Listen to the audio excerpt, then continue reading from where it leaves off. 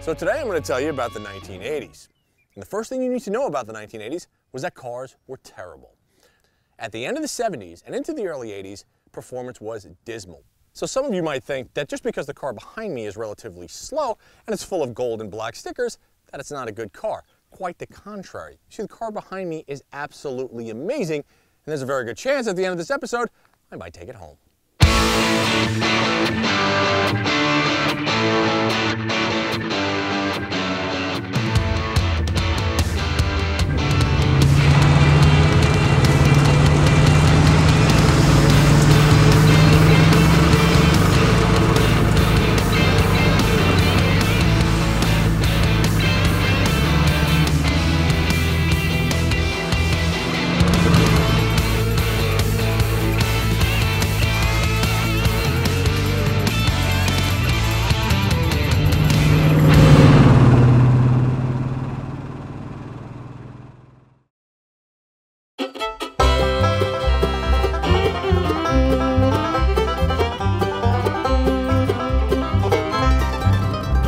Y'all might be wondering why I'm wearing a cowboy hat.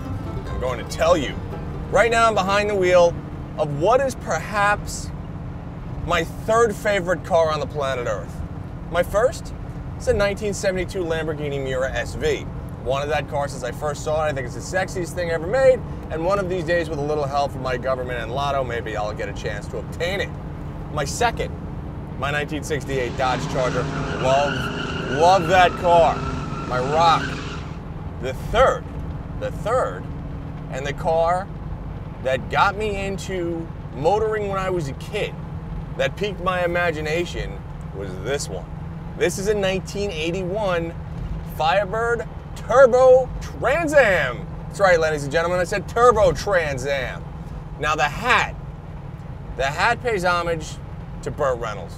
Who's Burt Reynolds? What do you mean, who's Burt Reynolds? I don't know who Burt Reynolds is. You know who, shut up, you know who Burt Reynolds is.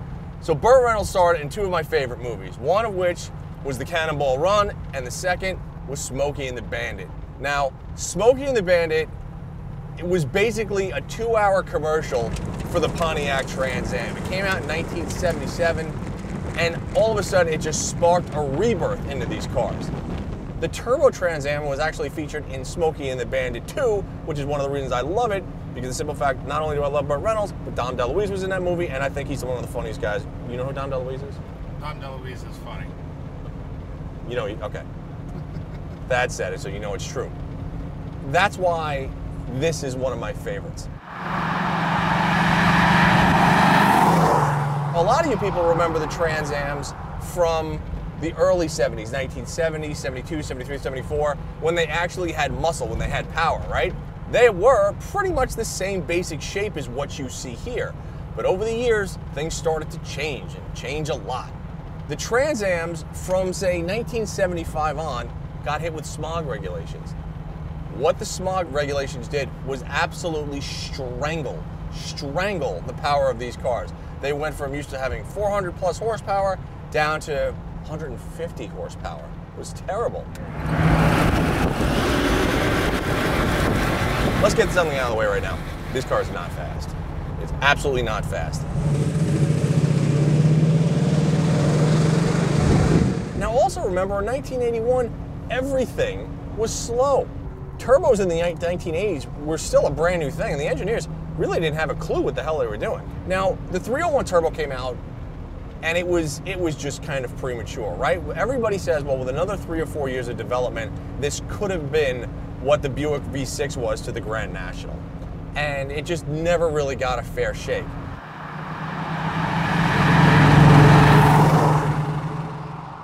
Most people don't even realize that Pontiac built a Turbo Trans Am. People go, did you add the turbo? Did you make the stickers? No, not at all. This is from the factory.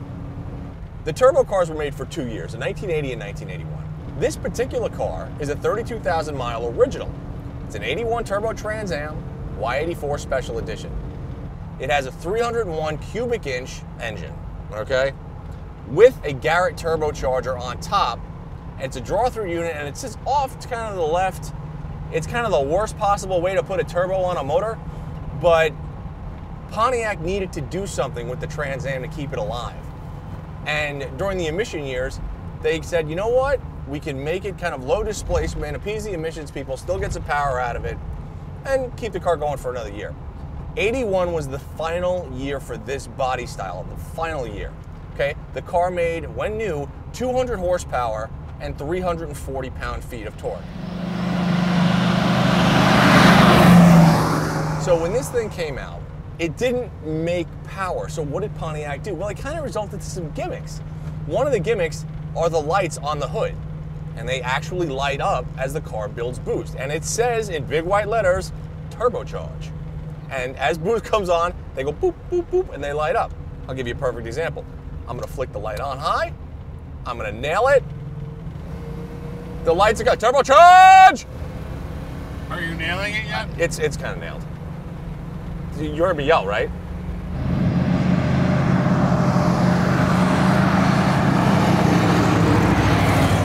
What's cool about this car is what it lacked in grunt, it made up in persona, it made up in flash, it made up in bravado. Look at the big screaming chicken on the hood. It has, what do we count, 12? 12 chickens.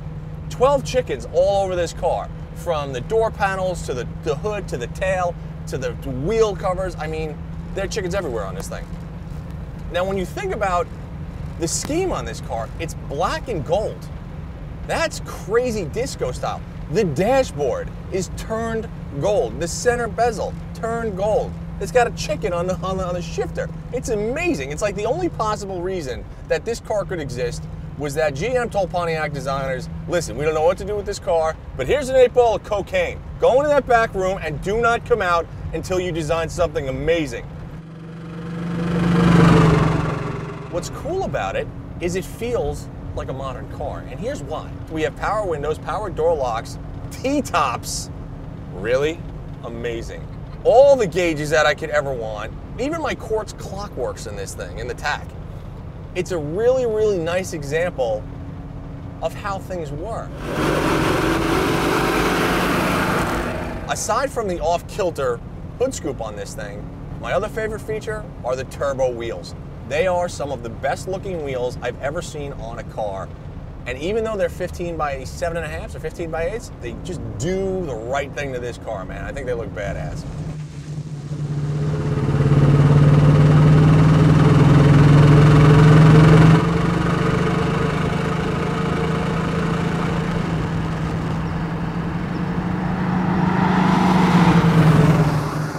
Despite all the craziness that happened in the 1980s, this car in particular, I just absolutely love. Because you gotta realize, this car for me is a cartoon character, it's a superhero.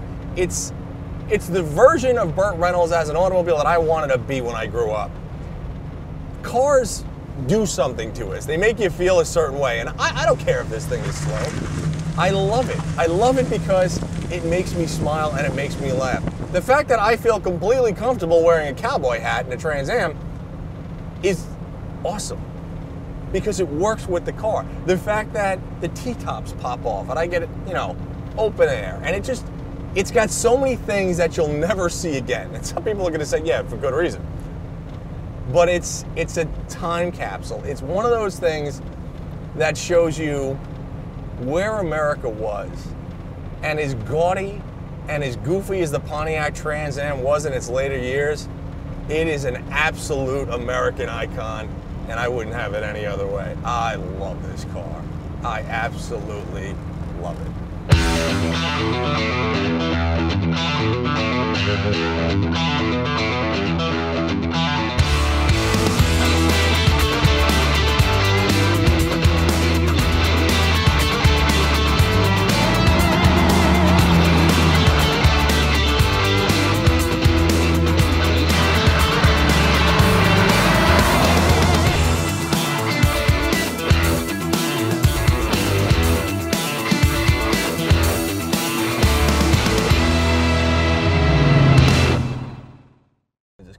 We have no acceleration, so we really gotta wait.